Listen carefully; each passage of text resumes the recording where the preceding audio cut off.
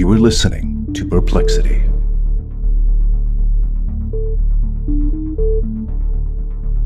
What would you do if you found a set of six-toed footprints in your home that seemed to walk up the wall? Is it possible for a farmer from the 16th century to send messages to the 21st century through a 1980s computer? What would you do if you felt the presence of an invisible entity in your home? This is the story of Ken Webster of Dodleston, England, his 1980s computer, an allegedly time-traveling farmer, and the Dodleston Messages. Hello, everyone, and welcome back to another episode of Perplexity, a mystery podcast. As always, I'm your host, Kadra, and if you're new here, welcome. I tell tales every single week that have perplexed me. So if you love a good mystery that leaves you wanting more, you're in the right place. And I am so excited today because I have a very special guest. I've got Believing the Bizarre podcast here, Tyler and Charlie. Hello. Hey, what's up? Thank you for having us on. Of course. I'm so excited to have you guys. I love your podcast so much. And I came across this story several weeks ago, and it just seemed like a perfect one to do with y'all. So thank you for coming on. This is gonna be a lot of fun. I know. I was actually thinking, like, what if I just do this episode? That's all I could think about. Because we're recording this Saturday. I'm like, oh, I found my time. I would never, obviously. I'm really excited though. And we like your podcast as well. I was actually the other day just listening to your Christmas UFO one. Oh, thank you. Yeah, I thought that would be a really fun topic, and I hadn't done a lot of alien episodes, so that means a lot. Such a podcasting voice. You do. Like, Oh, seriously. thanks. So whatever that means to you. That means a lot. Yeah. I'm a speech pathologist in like my career, and one of the things that I do with some patients is voice therapy, and I'll hear that from patients sometimes, and it's always so nice to hear. They're like, you have a great voice. Yeah, not gonna lie, that makes a lot of sense. Yeah. Mm-hmm. Really? Yeah. Oh yeah. What did you guys think of the questions at the beginning? Like, any thoughts? I was ready for the music. I know, right? I mean, time traveling farmer is kind of insane. Can I be honest? You heard of this? I've heard this story. You know the whole thing? Yeah. Did you lie to me like I'm 30 excited minutes to hear ago when your you're like, version. he told me 30 minutes ago. He's like, I don't know what this is about. I didn't, and then she asked the questions. And I was like, oh, no, it all came back to me. Is this gonna be our episode next week? Maybe. No, it's not. No. Honestly, I wouldn't be mad if you guys did it No, too, because it's never. just such a good story. Yeah, I thought I knew this story, and then I just kept digging and digging and digging. So I'm curious if anything I bring up is going to be something that maybe you're not super familiar with, Charlie. We'll see. Maybe you only went like 4 feet deep. I feel like I don't know the whole thing. Like, I didn't hear the thing about the footprints before. Okay. And like the first thing I thought it was, I was like, that's a fairy. Fairy? You thought of a fairy, really? Yeah. Okay. Six toes going up a wall? Yeah. Well, we'll get to the size of the footprints later, and maybe you'll rethink, but that's a really interesting theory. Big fairy. Yeah, it's a big fairy. Okay, so our story begins in autumn of 1984. Ken Webster was living in Dodleston, located in Cheshire, England. He was teaching economics at a local high school and was somewhere around his mid-20s, we think, but we're not totally sure. He enjoyed contemporary music, and he loved old cars, specifically Jaguars, which will play into part of the story later. He also had a new project. He was renovating this rundown 18th century brick stone cottage style home he just got. It was called Meadow Cottage, Meadow Cottage. Okay. And that is in the pictures that I sent you guys. And I feel like the pictures add a lot of context, because when you hear Meadow Cottage, you don't think of what this picture is. So if one of you could describe this photo. Go ahead, Charlie. It's not just one house. It's like a terraced house. So it's a couple houses next to each other. It's brick, and it's got little picket fences that aren't white. They're like red, and they match the doors, and they're beautiful. And it is very England. Like, I saw this house earlier. I was like, it screams UK to me. It looks like when you Definitely. walk to the kitchen that the floor is going to squeak the whole way though. Yes. Well, and I didn't know that in the UK. I know I have some listeners in the UK too, so if I don't explain this correctly, please let me know. But my understanding is they don't necessarily have like an address. It's like each house has a name. So like Meadow Cottage, I don't know why I keep saying college, is like basically the address of the house. Like each house just has a name. So when you pull up like house deeds in this area, that's how you find it. It's like a drop down and just the name of the house. So I thought that was Wait, really interesting. So if you build a house from scratch, is it like a birth certificate? Like you Yeah, have to gotta name name it. You gotta name it? I think Yeah. so. Wow, that's a lot of pressure. What would you name a house? See, that's the thing. Like I feel like I guess kids are different. But like if you like what I would name a house when I was like 25, 26 and bought a house is not what I would name a house now. But you can't. Maybe you can change it. Probably not, I'd though. name mine the Dog Pound. Go Browns. You've been into the Ooh. Browns for like a year. You're Yes. up in money though, sports betting, so I could see why you would. I love I that. don't know. That's such a good question. What would you name your house? What would you name your house? Yeah, what would you name your house? Well, so I do enjoy video games in my free time, and my nickname has kind of become K Dragon.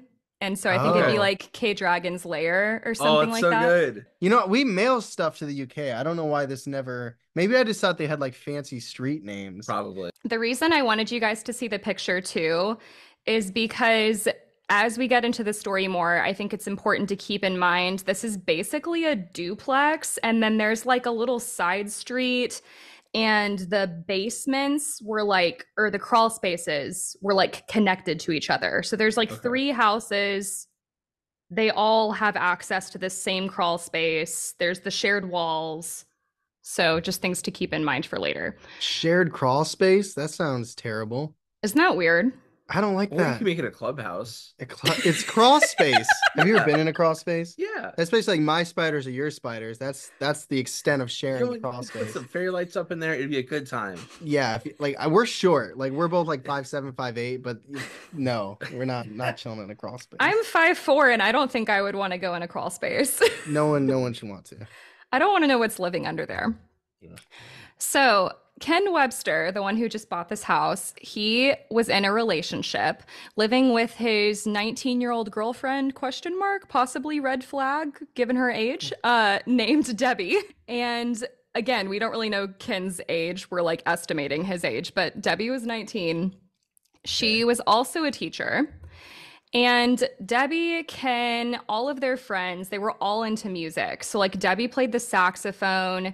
Ken, I don't know what he played, but he liked music. So this was kind of like the hangout house. People would go in the house all the time and have like jam sessions and play music. Ken Maybe in the also, crawl space. Maybe You might in have the been right, crawl Charlie. space. I might have been very wrong about that. You might have been. Yeah. Ken got a really good deal on the property, and he was looking forward to fixing it up and just building a life with his girlfriend, Debbie.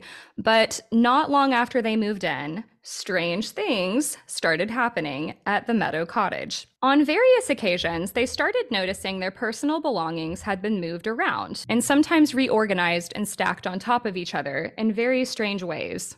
Bottles, cans, and boxes would be stacked up, sometimes over 4 feet tall. At one point, they found their metal tins of cat food had been neatly stacked into the shape of a pyramid. There were also times they would leave groceries out, leave the room for maybe a few minutes, and go back to find them all neatly put away. So this part reminded me of Skinwalker Ranch, like the original haunting there.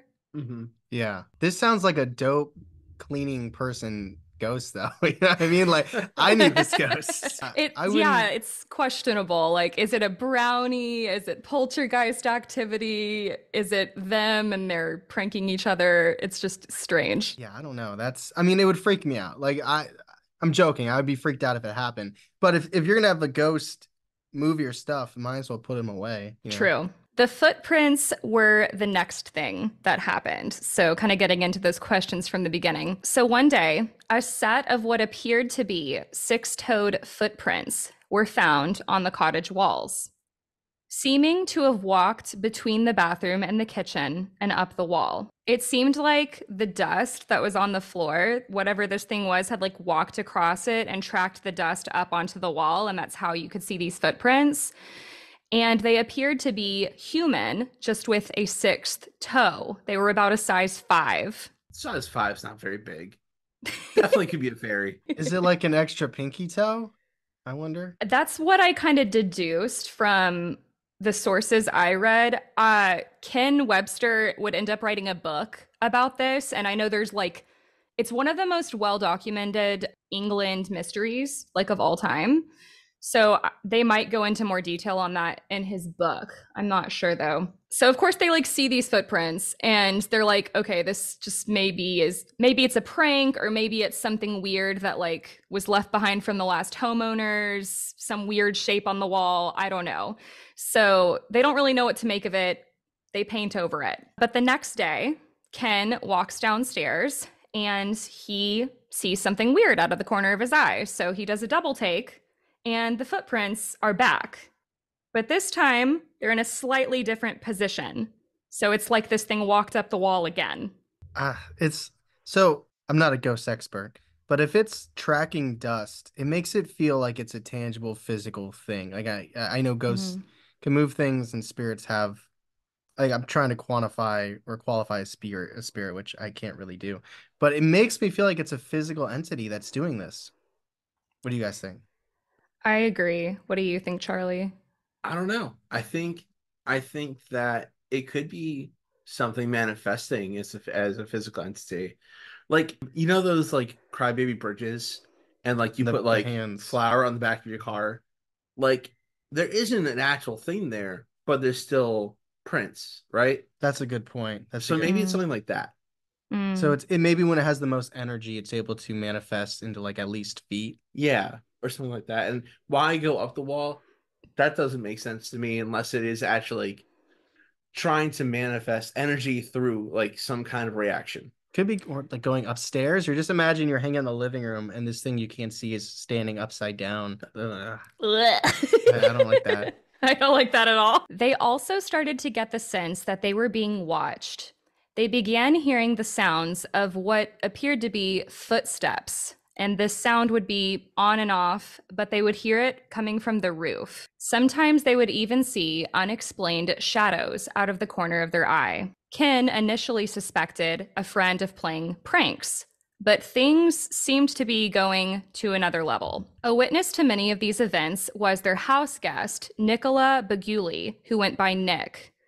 Nick was a good friend of Ken and Debbie's, and she was staying for an extended period, so she was like a roommate. She also had a really creepy experience in the house. One night, she's laying in bed, and she sees a shadowy figure appear outside of her bedroom window. And as horrifying as this is, what's even more horrifying is the fact that she lived not on the first floor, but on the second floor. Another time, while Ken and Debbie were laying in bed in their room sleeping, Ken awoke to Debbie screaming. There was a shadow figure standing in their room. Ken shot out of bed, but the second he turned on the light, the shadow figure vanished. He grabbed a baseball bat and searched the entire house and found nothing. There was also the time that Deb and one of her friends were sitting in front of the fireplace, chatting, when they suddenly felt an extremely cold chill in the air. The room became so cold, they could see their own breath. Then a powerful gust of wind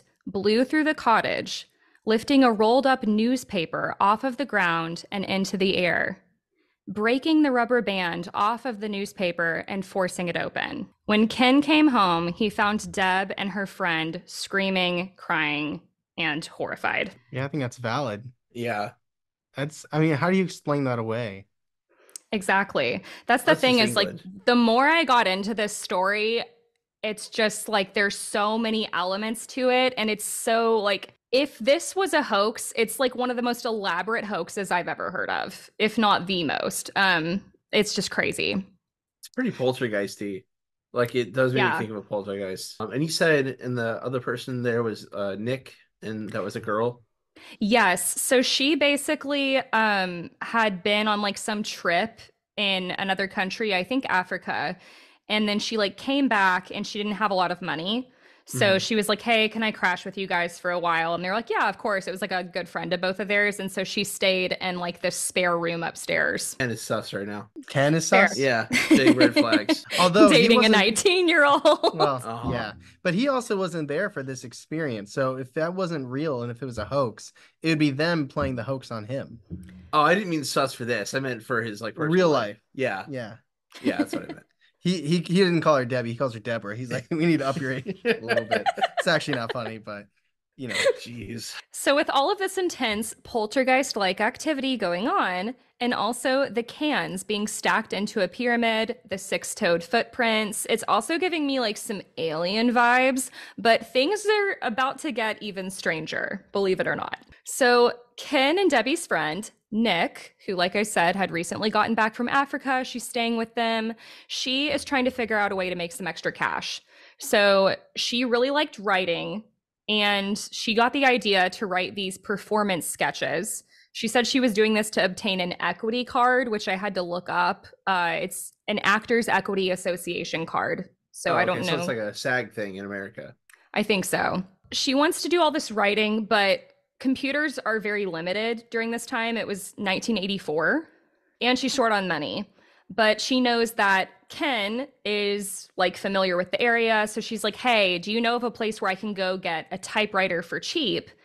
And Ken was like, yes, but also I work, at this high school, and there's this program where you can like check in and out these BBC computers, and those are more convenient to type on than a typewriter. So let me just check you out one of those and you can use that. So he brings home this computer for her, gets it all set up in the kitchen, and I have included a picture of this computer in y'all's images. So Okay. could you describe this picture? Oh my goodness. So this Especially is for slide our 7. Gen Zers.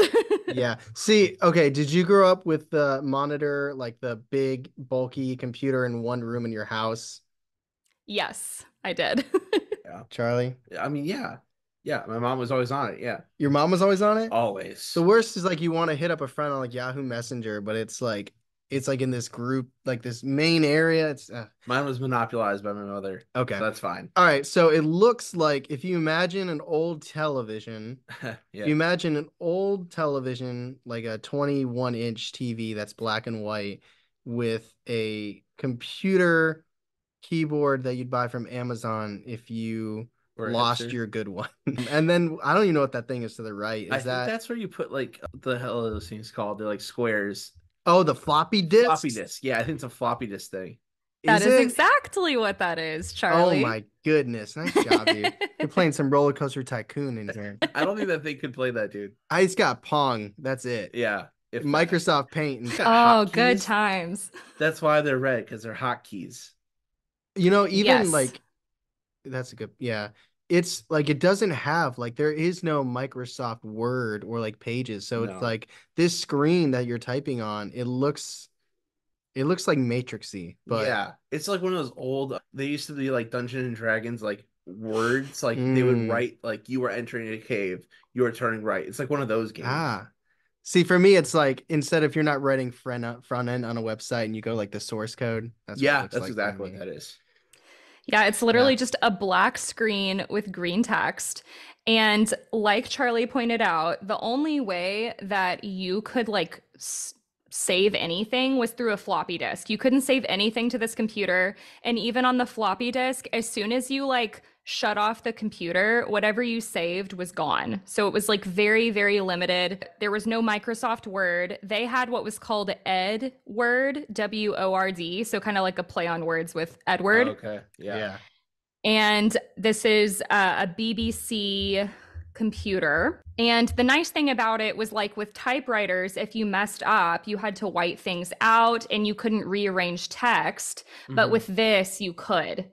But even then, like there's no internet, there's no games. This is all you could do. Like you could literally just type, save it to the floppy, go print it out, like maybe at a school or something, and that's it.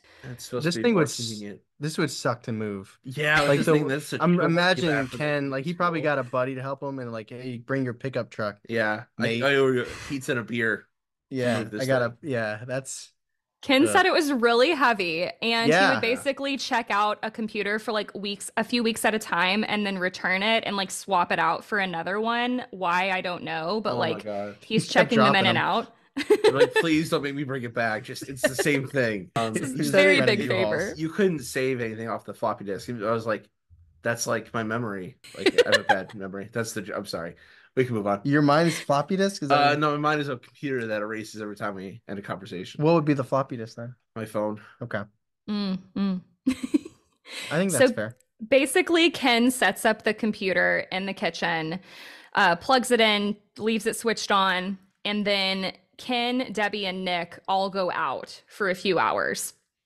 So they've left the computer on, and my understanding is like this would keep it remaining on, but they're gone for several hours. When they come home, they notice this pulsating green light shining through the window of Meadow Cottage.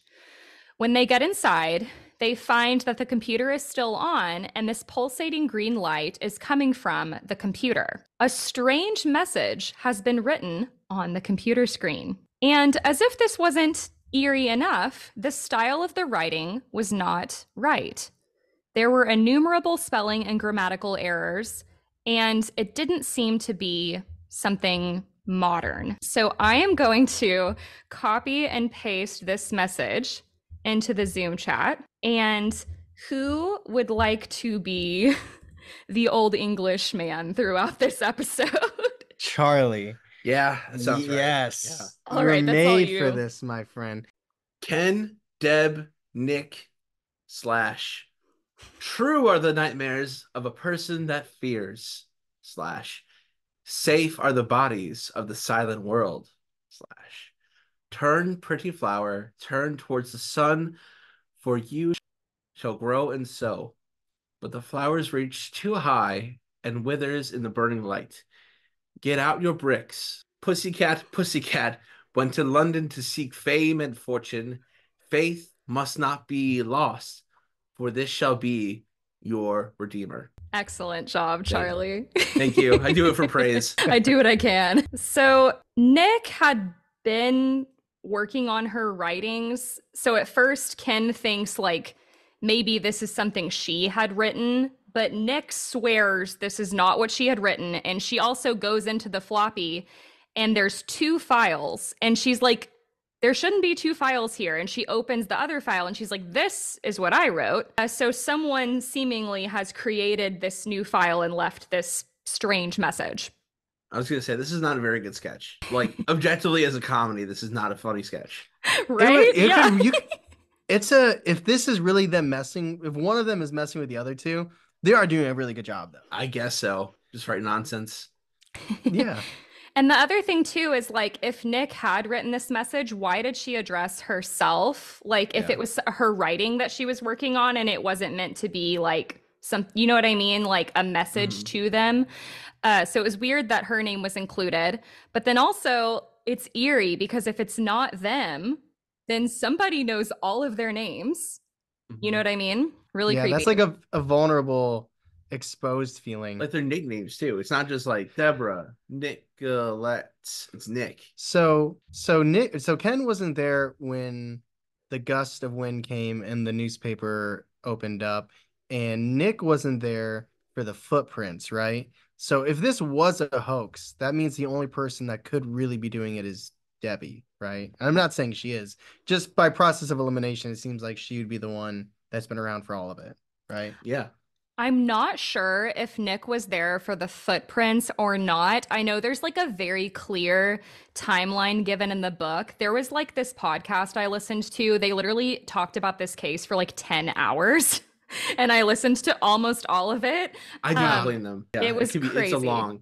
Yeah, this is a wild story. Yeah, so I've really tried to like condense it, but that's a really good point. I don't know if Nick was there or not. So they read this really weird message and they decide to leave it alone for now because they're not, I mean, what are you gonna do? Perhaps who had written the message had been at the high school and they stored the message on the computer's floppy drive. But a few days later, Ken would find a second message saved on the computer. The file was named Reate, Reate. And this time it seems to be some archaic version of British English. Like, is it like? There's no pressure to do a British accent. No, I would Like, love it, but you don't have to do it, Charlie. No, You're it's not like, letting no. anyone down if you don't do it. No one will be disappointed if you So don't it do wasn't it. in my head, but now it's in my head. So like, It does say thou. I'm just saying. I'm not. thou And must with an E. musty. You did Shakespeare. I did do shit. You so did you. What strange words thou speak. Although I must confess I have been ill-schooled, thou art a goodly man who has fanciful woman and dwell in mine home. 'Tis a fitting place, with lights which devil maketh, and costly things only mine friend Edmund can afford, or the Hit king that E key. himself. 'Twas a greatest crime to hath bribed mine house. Bribed? LW. LW. Listen, I've been ill-schooled. That is, we got to bring that back. Ill-schooled. Like, that's saying my bad, I'm wrong, my mistake. I've been ill-schooled, my friend. Yeah, I like that actually. It's like almost Middle English. It's weird though, because it just seems like there's all these words misspelled, but it fits. But LW. I mean, like you still see like shop, but it's like Two P's and an E. like shoppy. Shoppy. Yeah. Or theater. Yeah. RE. Yeah. Yeah. And there's no one throughout this whole story besides this LW person that has the LW initials too. LW, basically to break this message down, claimed that they had lived in either this house or a house on the same site and demanded to know why Ken, Debbie, and Nick were in their house. The writer also seemed to be able to see them because the first line of this message is, "What strange words thou speak," indicating that they're talking strangely to them. Yeah. And this takes place in the 80s, right?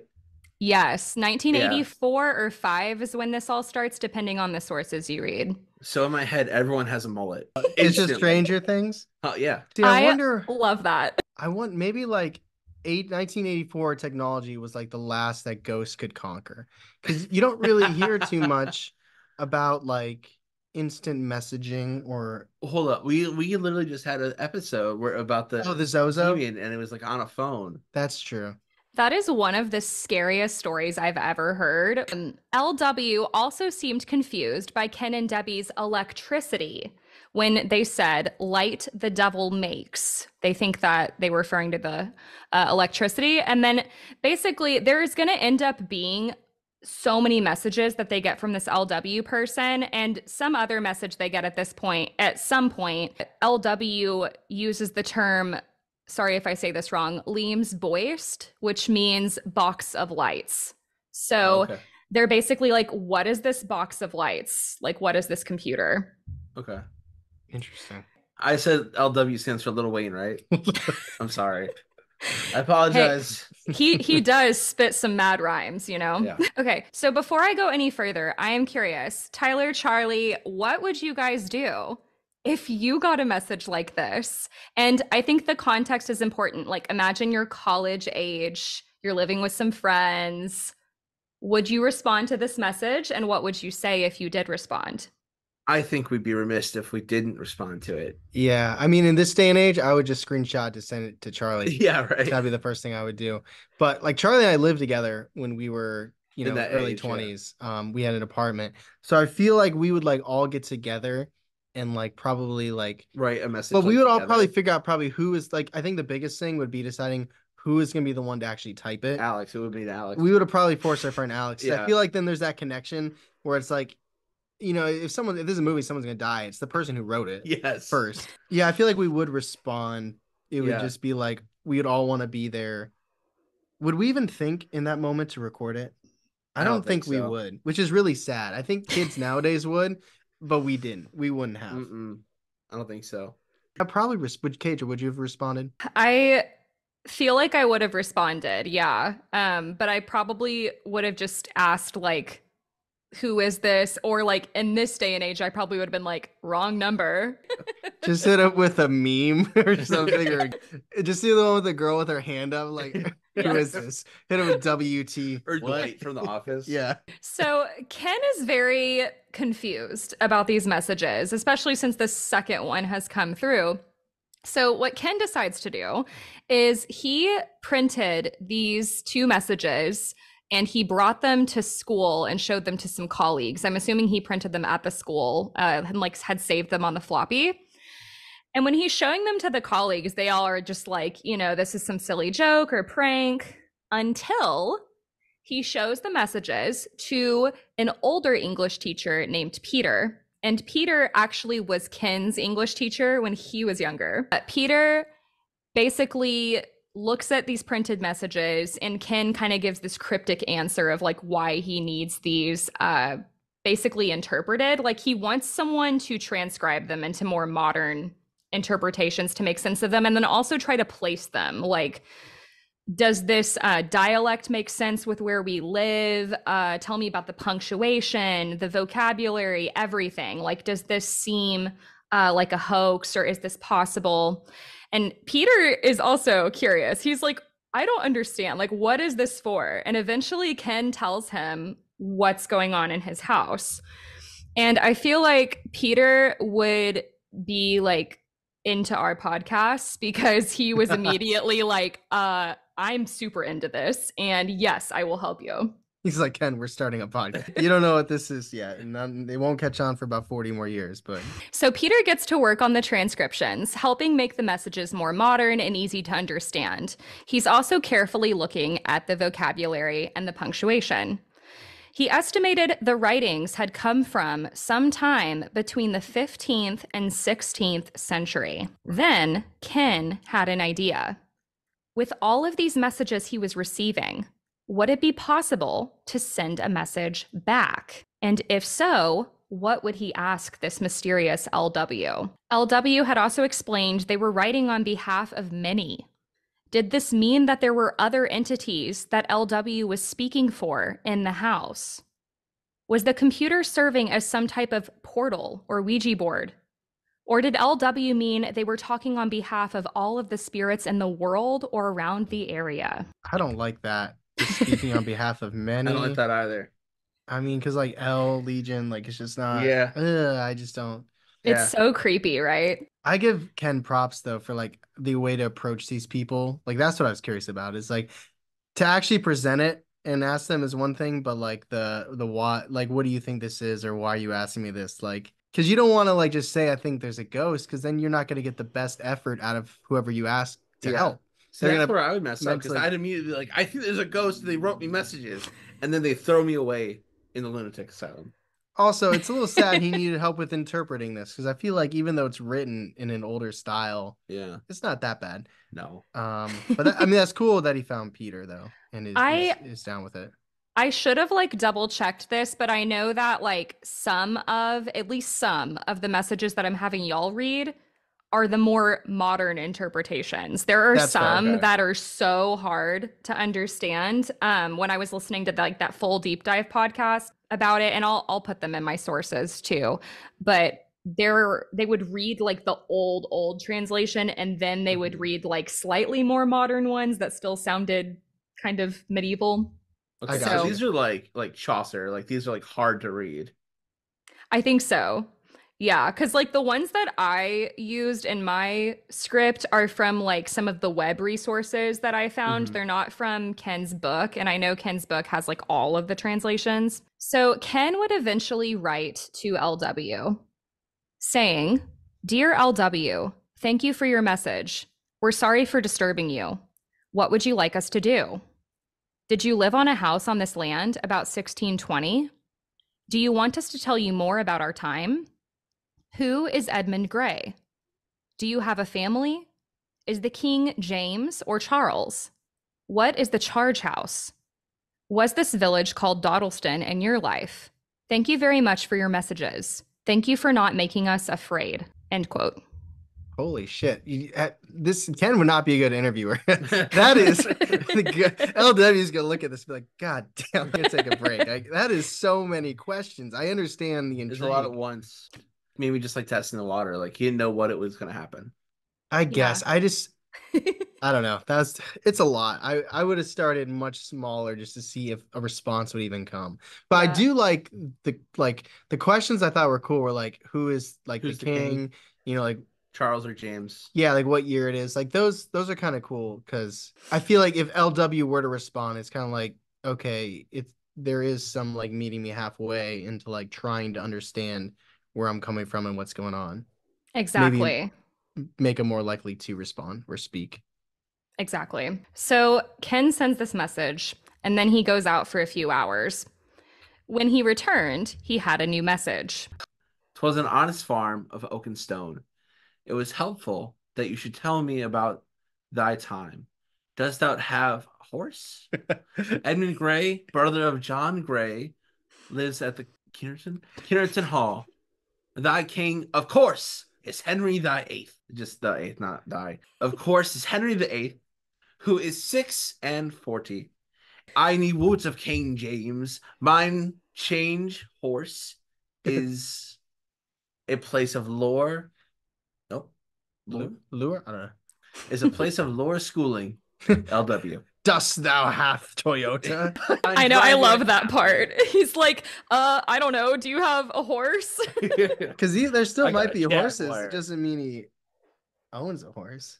What? I feel like even if it was a horse and buggy life, doesn't mean he has a horse. Well, no, I think that he's asking, like, do you have the money for a horse, dude? So yeah, it's not like are you guys still using horses? It's like, am I at least talking to someone well off enough to own a horse? Yeah, like, do you, like, Hmm. can you even, like, afford? I got a 6-year payment plan.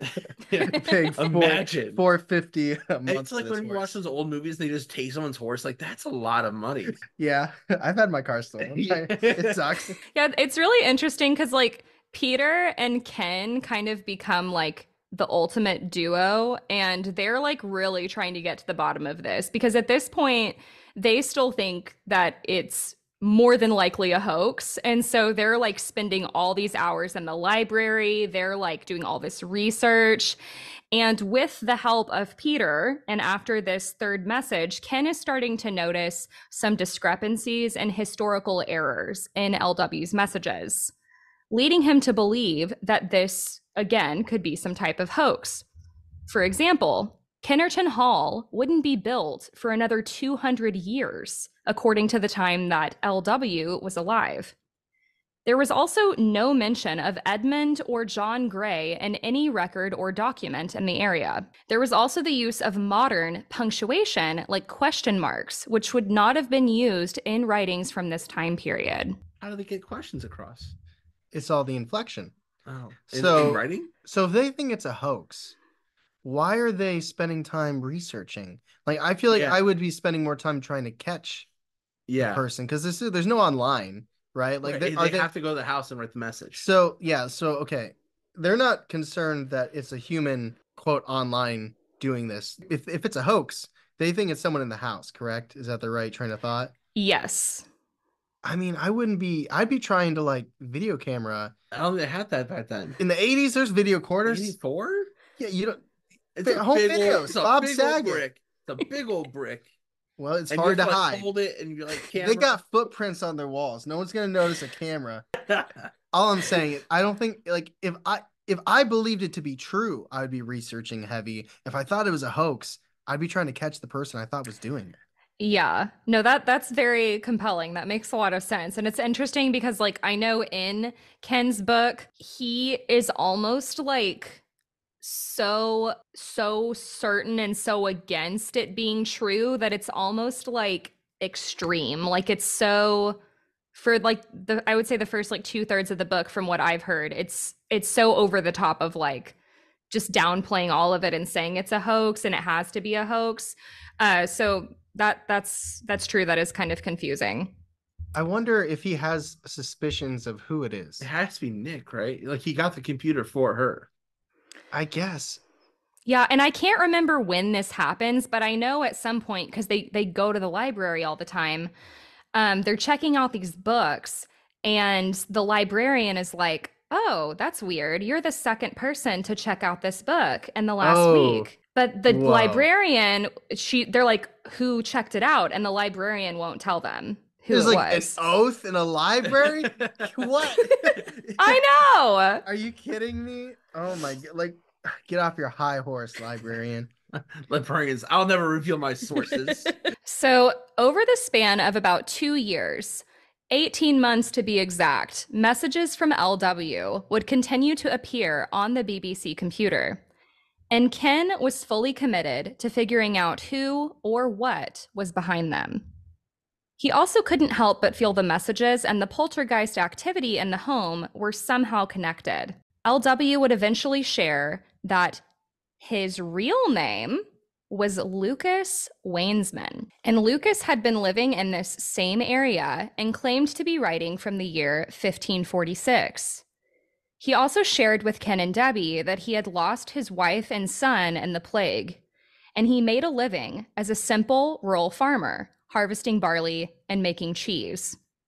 He described the home he lived in as a modest one with red stone. Ken and Debbie's home was not red stone, but when they were doing renovations and did some digging and looked under the kitchen, they discovered the foundation of another much older structure, which was made of red sandstone. Lucas initially claimed to have studied at Jesus College, Oxford, but this college was not founded until the 1570s.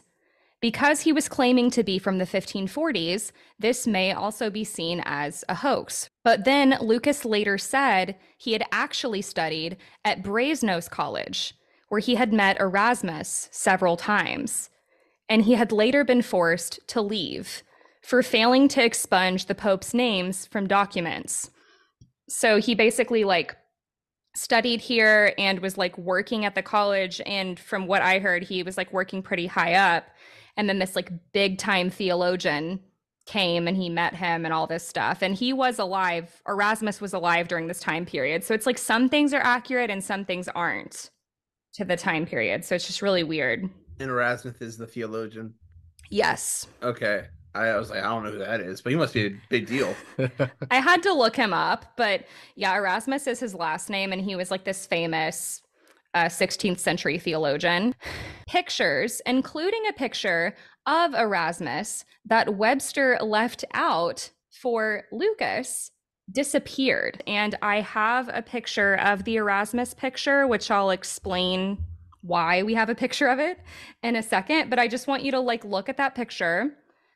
Nice jawline. Okay. Or not jawline, cheekbones. I thought that was a lady. I did. I don't know. It's okay. So this is Erasmus. And so basically, Ken was just so curious, and he's trying to figure out what this person is doing or capable of, if they're in the house or if they're doing something remote. So he's leaving these pictures out. And when he left this picture out, it disappeared for a while, but then it returned. And when it returned, it looked like this. It looked like it had been scorched.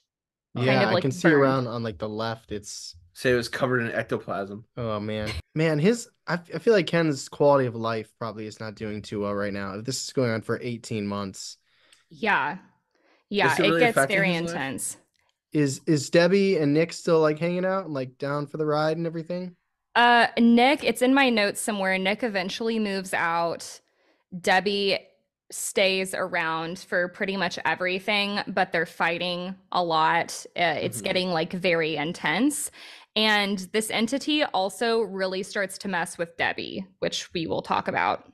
Yeah. So it That's makes my you feel like place. it's not them if it's if Debbie's being harassed and Nick moves out. Yeah, if you Nick can't do moves that. out, then it doesn't, you can't really use that anymore unless she's sneaking in all the time. That would be crazy. That would be crazy. But I feel like I'm so locked in on these messages on the computer that I'm kind of forgetting that they have experienced paranormal, Yeah.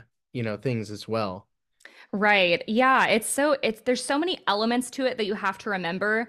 I know that the security at their house was very minimal. It's the 80s. They didn't have any type of system. It was the hangout house. So people were coming and going all the time. I don't know if anybody else had keys, but they didn't really lock their doors during the day or anything. And again, they had those shared spaces of the houses. So Lucas would also send messages commenting on things going on at the cottage. including a time that Ken had left out a photo of a Jaguar car because he likes cars. And Ken was basically trying to show him a car to explain, like, this is how we get around now. And Lucas remarked about the car, quote, "I have found your picture of the cart, but it is a crude thing, for without the horse, it won't go far." I love it. He just doesn't know. One day, Ken and Debbie are messaging Lucas again. And somehow the year that Ken and Debbie are living in, 1985, comes up. Lucas says something very strange. He said, "I thought you were also from 2009, like your friend who brought the box of lights. Pray?" 2109. Yeah, 2109. So Ken is like really confused by this message. He's like, a friend of 2109. And so he's like, okay, maybe Lucas is confused. He thinks I'm from like the wrong year. Maybe he forgot. We've talked about so many things. So Ken kind of writes back like, who is 2109? And then Ken gets a message with a writing style that he has never seen before. This is not Lucas. The message read, quote, "We are sorry that we can give you only two choices. One, that you either have your predicament explained in such a way that you have instant understanding, but cause what should not happen. Or two, try to understand that you three have a purpose that shall in your lifetime change the face of history.